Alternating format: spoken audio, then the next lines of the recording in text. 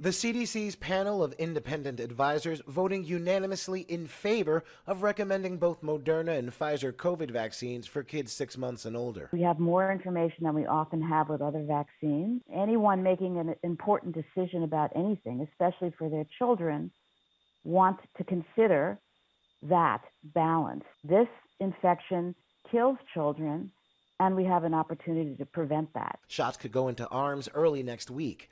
On Friday, the FDA's Committee of Independent Experts voted unanimously to approve emergency use authorization of both vaccines for young children. Both of these vaccines have been authorized with science and safety at the forefront of our minds. Pfizer's vaccine is a 3-shot series, 1/10 the size of the adult dose. The company's early data showed it was 80% effective in preventing symptomatic COVID.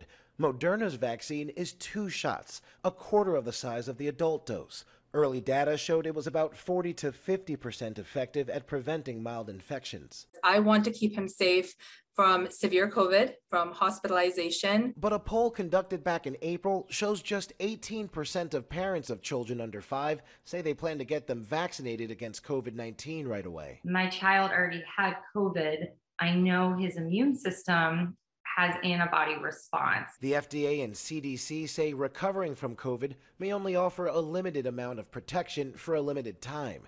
Vaccines increase that protection, and that's why they're recommended. Ike Ajachi, ABC News, Washington.